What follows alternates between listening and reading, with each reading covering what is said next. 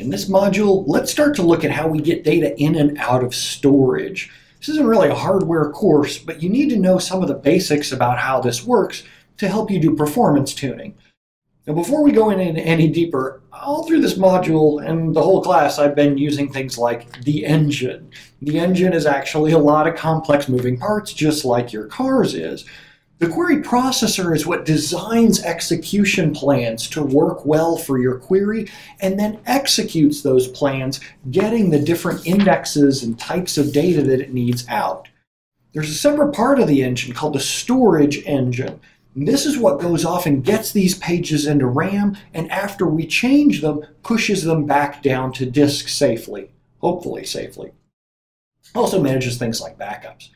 So in order to understand how this works, let's take a couple of quick tours through a select query and then a delete, update, and insert query. Now I'm going to use the world's simplest diagram of SQL Server engines. All we have at the end of the day is really the end user who sends in queries to SQL Server. I don't really care how long this takes. The end user can take their time building the query, but once they punch execute, then the CPU is going to start working. That's where SQL Server is running on. That code in SQL Server, it's going to first try and get the data from cache, but if it's not in cache, we're going to have to get it off of disk. This is where the storage engine comes in. It translates our requests for pages into requests out to the storage engine, or to the hard drives and solid state drives. The storage engine is what starts to look at how many queries are going simultaneously, how can we get all of the pages in a way that'll satisfy everyone's queries. Because remember, we only have so much RAM, and we have to intelligently manage that.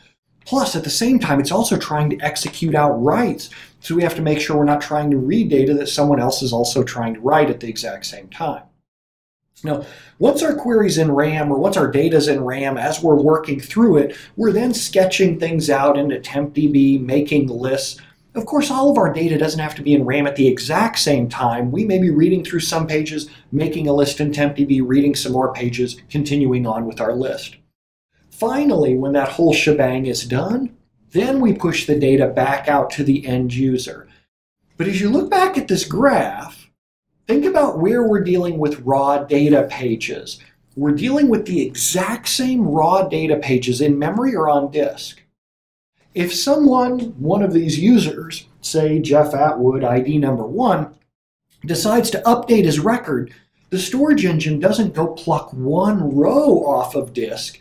It pulls Jeff's page off of disk. Same thing with select queries. The storage engine really works the same way, whether we're getting to modify the data or just getting it for selects. We're going to work in units of whole pages, or even more than that. More on that in a second. So let's explore that. Say that Jeff Atwood decides to change his name. Well, not his name. Let's say his location. He moves from El Cerrito, California. The first thing that happens is the user sends in the query. The application says update, ID number 1, set location equals New York City or wherever. New York City! So SQL Server then needs to get not just Jeff's row into cache, but all of the related data. Because remember, we have other indexes here. We have clustered, and we have not just the clustered, but a couple of other non-clustered indexes as well. We have to figure out where those live and get them all into memory. Plus, if you have any triggers or referential integrity, if you have any fields that say, well, this one has to have a matching parent in this other table and we can't make any changes, we've got to get all of that into memory because we're going to need to take a lock on it. More on that in a second. Now, if it's not in memory, we're going to have to fetch it off of disk. Typically with update, delete, insert queries, we're talking about small groups of pages, unless you're that guy who says update and you don't put the where clause in there or you forget to highlight it. I know, I saw you do it. But aside from that, under regular operations, we're going to be grabbing just small groups of pages. So we're not talking about long, sprawling disk accesses here, unless we don't have indexes to match. Because if I say, find all the users where display name equals Jeff Atwood and change his city, and I don't have an index on display name, I'm screwed. I might end up locking all of this. More on that in another module to come. So while this thing is working, while we're doing our deletes, updates, and inserts, I'm going to have to grab locks on this data because I don't want anybody else locking this data while I'm working on it. You know what else is interesting is I also need something called a schema stability lock. No one can be changing my table while I'm working. If someone needs to add a column to this table, they have to wait until I'm done. I'm working here. Same thing with select queries, even for that matter. If someone is running a select query against a table, even with no lock, they're going to get a schema stability lock, meaning no one can change this table as long as I'm working. Now, once I've got all the locks that I need and I'm ready to change that data, the data gets written to the log file synchronously. No, not this. The log file. SQL Server is going to log exactly what it wants to do, and it'll change the data pages. But what's interesting is that the transaction is considered committed before these data pages are written to disk. This is why the log file is so incredibly important, because you could log the changes that you're about to make. The user gets an okay that their transaction committed, but this stuff is still in RAM and somebody yanks the power cord on the server. Gone. When SQL Server starts up and you see things like recovering, or this database is slowly rolling things forward, it's fixing all of the stuff that's in the transaction log but hasn't been changed on disk. The data pages never made it out to disk. You wouldn't want the data file changes to be written simultaneously, synchronously, because you're probably making lots of changes to the same pages on disk. Think about a table with an identity field, like our users table. If we're always adding users, I might keep the tail end of this table, the last page where all of our users are getting added, I keep them in cache at all time, and we're just adding more records onto the end of this, and every 60 seconds I can flush this thing out to disk. I don't have to worry about losing changes because that stuff made it to disk in the log file, and then we can just batch these out at a less important time. For the longest time, there was all this advice around your log files need to be on completely separate spindles from your data files because the log file access is synchronous. It's all in a row. We're writing sequentially to it. 1, 2, 3, 4, 5, all these things. You don't want to mix that up with the data file, which just gets batched out all over the place because we're doing updates all over the disk. In reality, that's not how modern storage works. In modern storage, you're dealing with a SAN with lots of people all piled up on the same groups of spindles, or you're dealing with hundreds of databases on the same exact server, and they're all active at a time. You put them all on the same log file drive, right? That's all random now because everybody's jumping around all over the place. This concept of random access, though, does have an interesting side effect: fragmentation. Think about doing deletes, updates, and inserts on your pages. So the pages that we have here, say that I delete half of these records because these people decided to unsubscribe or whatever. They wanted to take away all their stuff without a trace. I would have half empty space on these pages because it's not like I can go back and insert new people in the same place. My clustered index is on an identity field. I am always adding people to the end of that index, not somewhere in the middle. Same thing that's interesting with update statements. Remember, Jeff Atwood was going to change his city from El Cerrito, California. What if he moves to Tchoupitoulas, Louisiana, or something else with an extremely long name? There's not enough space left here on the page to perform that update. We packed it in as tightly as we could. So what does SQL Server do in that case? Well, if I have a fixed page that's all completely full and I need some space, I tear the page. I put some of the data on one 8K page and some of the data on another 8K page. This involves some locking, because now I'm locking just not my own records, but other people on the same page. Plus it affects the B tree, the underlying structure that says where each record can be found at, if I need to seek directly to row number 100 or whatever. So for a long time, people were worried about this as a very expensive operation, page splits, dangerous, slow, whatever. And then as I split these across, there probably wasn't a page right next to this one for me to lay down half of the records. Because my data is all packed in as tightly as I can, I may have to put some of these way out somewhere else on storage. So that if I'm scanning along through all my clustered index pages, they're going to be scattered around all over the disk. These are the two kinds of fragmentation, and they're totally different. Internal fragmentation means I've got pages that are half empty because I either deleted records or I had to do page splits. So each one of these pages is less dense. Even though it's still on an 8K page, it doesn't have as many records.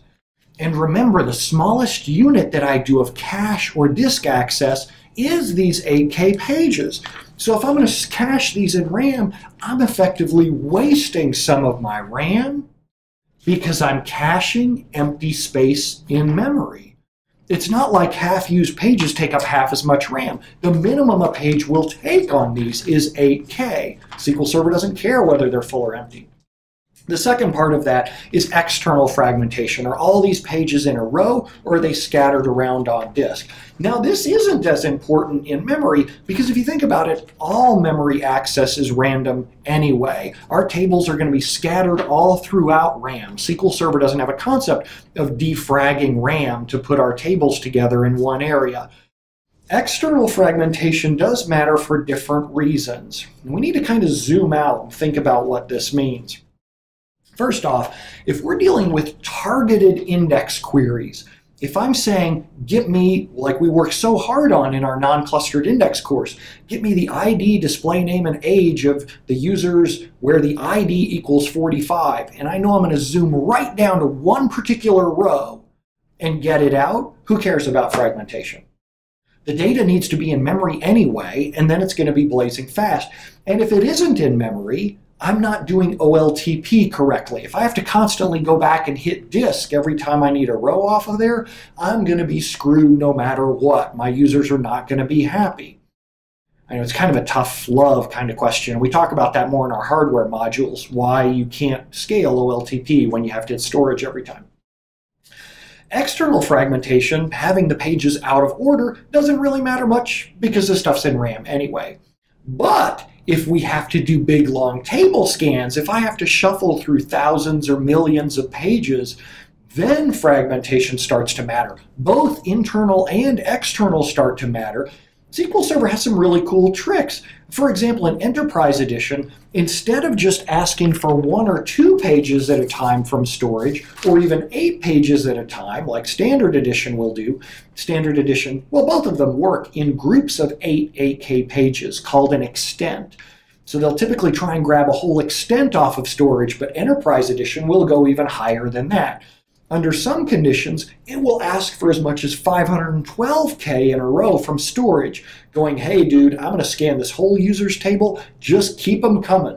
I've done a lot of work to make sure these tables are all laid out in order. Keep giving them to me as fast as you can, because I'm going to rip through all of them really quickly in order to pull off my query. Now, if you do put a lot of work into defragmentation, and you spend a lot of money in Enterprise Edition, those tricks will work, but not nearly as well as index tuning and caching the database in RAM. But I'm going to set that aside for a second because there's something is really cool in Enterprise Edition that I don't think gets enough press, and it's called merry-go-round scans. Say that you've got a table of sales data and it's 1 terabyte. And we don't have 1 terabyte of RAM in our SQL Server. We have 128 gigs, let's just say. And I start a query where I'm going to start marching through my table, reading all of the data. I start at the beginning and I go all the way through to the end because I'm one of those users who's running a query that there's no index to support. So we're going to have to scan it all, even though I don't need it all. I said just where the order ID equals 45 and we have no index on order ID. Well, as my query is trucking right along through all of this data, all the stuff that I already saw, the things I saw in the first, say, 128 gigs of the table, those are gone from memory. We don't have enough memory to cache this entire sales table all at once, so we're flushing it out as we go along merrily. Now, unfortunately, you start a query while mine is running. I don't know about unfortunately. You're not a bad person. I don't mind if you run a query at the same time, although I really wish you'd let me have the server to myself. So anyway, SQL Server recognizes that there's two queries hitting the same table at the same time, even though they have nothing to do with each other. You have a different where clause than I do. You have different join orders. We have nothing in common. I never really liked you. Well, you're okay because you're learning about SQL Server. But SQL Server recognizes and lets the two of us go along hand in hand, happily dancing through the table, reading the same pages at the same time, and using just one set of reads to satisfy both queries. Now, when my query gets to the end of the table, I'm out of here. I've already gotten all the data that I need. SQL Server Enterprise Edition is smart enough to say, okay, here's the portion of the table that you missed because Brent's query started earlier. We'll just go back and scan that part for you. This is how you can scale large databases, things that are way too big in RAM, and still be able to satisfy lots of simultaneous end-user queries without running into trouble. This is not how Standard Edition works. Each of them will be making their own scattered, tiny requests to storage. Know how sometimes your SAN administrator says, I don't understand, the SAN's sitting around bored, it must be a SQL Server problem. Sometimes it is, especially if we're using Standard Edition and data that's way too big to fit in RAM. So to recap what we talked about during this particular module, first off, for select statements, if we're doing small targeted index seeks, just grabbing a few pages at a time, and we go to the work to make sure they're cached in memory, we're not going to have a lot of storage problems. If we're going to be doing big, long index scans, hitting the whole entire table, and we don't have enough memory to cache it, Enterprise Edition has a few tricks, but it's nowhere near as good as putting your time into index tuning and making sure that the smallest possible subset of the database can fit in RAM rather than going off and hitting disk. This is one of the reasons why we talk about in the index tuning classes by Kendra, why you don't want to have too many indexes, because as you do inserts, updates, and deletes, you have to cache all of those in RAM every time you're doing an insert, update, or delete. And then you end up pushing out other indexes that wish they could be in RAM. Sorry, so too bad. For delete, updates, and insert queries, on the other hand, the log file has to make it to disk synchronously, but I don't really care how long the data file takes in order to respond. This is why often some systems like, say, the Fast Track Data Warehouse Reference Architecture tell you that it's okay to do data files on RAID 5 because the write speed for data files isn't nearly important as the speed of select queries. So hopefully now you can start turning in some of this knowledge into understanding how storage works as well. See you in the next module.